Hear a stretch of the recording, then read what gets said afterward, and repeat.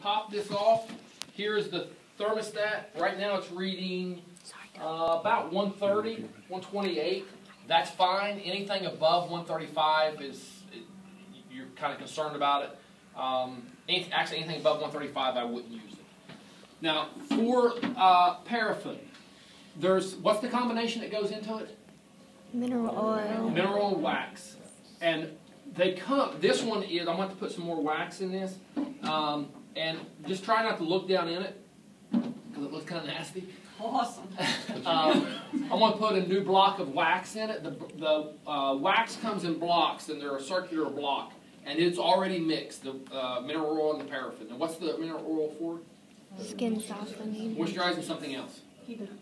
Temperature. Reduce the melting point so that it melts at a lower temperature. What do we not want them to touch in this? Bottom and the sides. Bottom and the sides. It will blister them just like that. All you got to do is touch that thing and it's over. You've got a 3rd-degree or a 2nd-degree burn. So, come on over.